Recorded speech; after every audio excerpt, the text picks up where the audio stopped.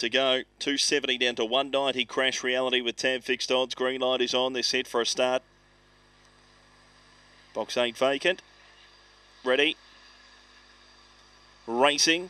Very level line to leave. Burning through was Flowering Rose to go to the top. Crash Reality around a second from Zaphonic Express onto the rail and in trouble. Daisy Patch, then Bomberlane, Cash Only and Rosehill Beth rounding the turn. The heavily tried Crash Reality took the lead. Got clear as Zaphonic Express, who raises another effort, but Crash Reality beats Zaphonic Express. 6 away Bomberlane in third. Rosehill Beth in 4. Then Cash Only, Daisy Patch and last in Flowering Rose. First out, last home, 18:43 the run.